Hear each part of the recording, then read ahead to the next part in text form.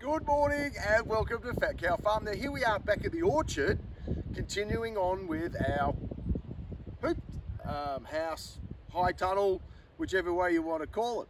Now what I've done, you can see behind me here, is I've finished off all my hoops running through. Now remembering it's 4.9 meters wide by 15 meters long. I put my plinth boards in on both sides, and I've put my first top horizontal support right there. So a few things that I've noticed along the way is that although we needed to make sure that all the measurements were sitting true, it's important that you do double check everything, because what we found is that some of our hoops were a little bit twisted and bent, and we had to bring them back into shape. So when building your own, I think there's a few things that you need to sort of adjust along the way. It's not just, right, we're going to put up a hoop. There's a lot of tweaking as you start moving through. So what I'm going to do now is continue through with my main support bar running through the middle. I'll get all that right, and then I'm going to start putting on my horizontal supports. We've got another one sitting here, we've got another one sitting here, and then what we're going to do is start preparing that for our Perspex rather than the plastic that a lot of the others have. We thought we would go down the line of having something a little bit more permanent. So let me get back to it. I'll come and find you, and I'll see you soon. All right, so here we are. Now, I couldn't help myself because I needed to know if my little experiment was actually going to work. I've put up a few sheets, or one sheet I should say, of my Perspex.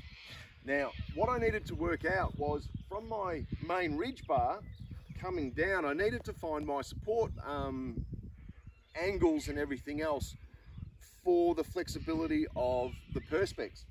Now what I've found here is that this is where my join is on this support rail here, and then I've got one here as well.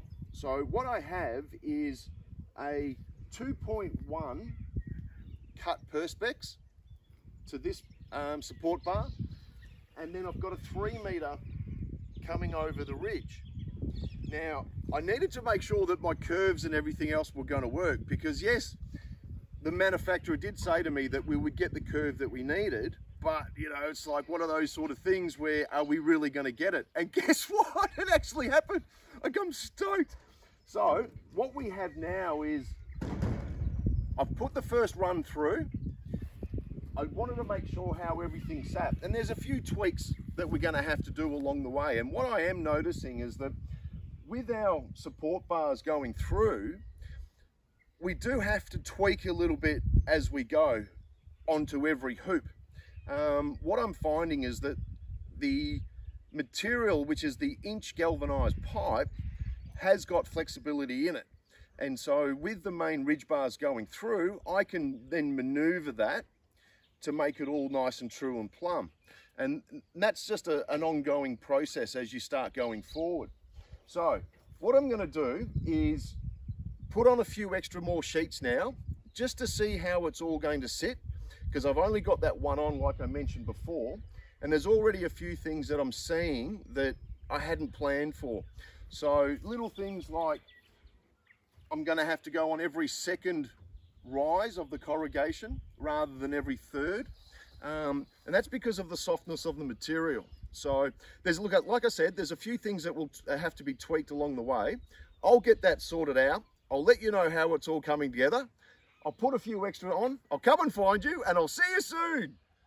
Alrighty, so here we are. We got rained out yesterday, so we've had a bit of a sort of time delay here, but as you can see, it's coming together really, really well. We've worked out our system, and what we are finding is that every second ridge on the corrugation on the polycarbonate, that's the perfect sequence to go through, and that gives you that structure that you're really chasing. Now you can see here, I've got some high ends, so I've still got another sheet to come in here, which goes under and over and continues on, and that all gets pinned. But I've run out of screws. I haven't calculated properly. where are we? We're about a third of the way down. So I would think hopefully in the next couple of days, I'll have this all sheeted up. I'll get back to you at that point then, and we can go from there. So I'll see you soon. Okay, so check this out. We've finally finished. Ready to rock and roll.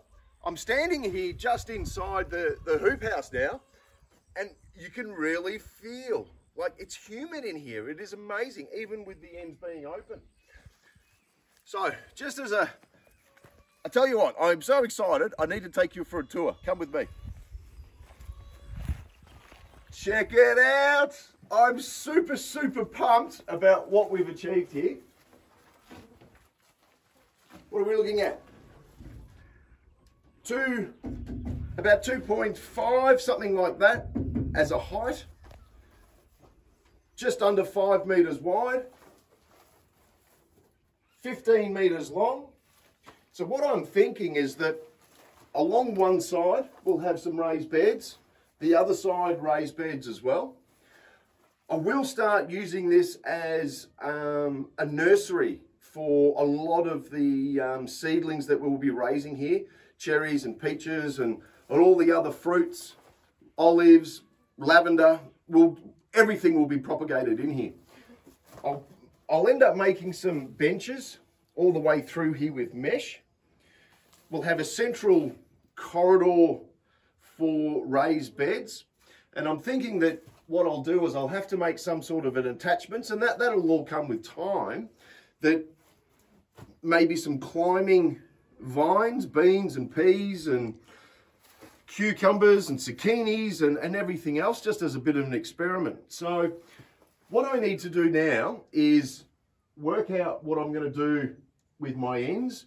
The concept being is that I'll have a central door, and on both sides I'm going to have windows that sort of open and close, and I will find some sort of temperature sort of gauge that will automatically open windows. I'm sure there's something like that in the market. That'll be the same for the far end. What we will do is introduce a watering system in here so that we can have that on a timer. We'll run that again with another C-flow diaphragm 12-volt pump. We'll have that set up. Mate, it's just endless, absolutely endless. So what we've got is, this is just really the start of the journey. So what we'll do is we'll leave it at this point now. I need to work out what I'm going to do about my ends, and we can go from there. So all about using polycarbonate as our skin for our hoop house, greenhouse, high tunnel, whichever way you want to call it. Mate, it rocks, absolutely rocks. And I tell you what, we've had some pretty good rain over the last few days, and wind hasn't moved an inch, So I'm absolutely stoked. I think that it is worthwhile going through that little bit of extra effort and frustration. Don't forget the frustration, putting the skins on. But I think that for something a little bit more permanent, it is certainly the way to go. Absolutely the way to go. So, all about, I don't know, what do we call this? Phase 3 of our high tunnel hoop tunnel. Putting our skins on. Fantastic, mate. Like and subscribe, and I'll see you soon.